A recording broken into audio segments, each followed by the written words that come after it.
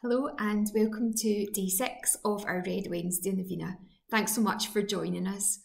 My name's Claire and I work for the schools team at ACN. We'll just begin our Novena today with the sign of the cross. In the name of the Father, the Son, the Holy Spirit. Amen. We'll now have a short scripture passage.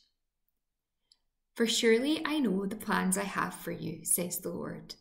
Plans for your welfare and not for harm, to give you a future of hope. Today we pray specifically for the people of Iraq. In 2014, life changed drastically for many Christians in this country. Many people were forced to leave their homes because they were told they were no longer welcome there. People there have faced many difficulties, but things are changing. There is hope for the future of the Christians in Iraq. We pray for the Christian community. We pray for them that they continue to have faith in you, O Lord.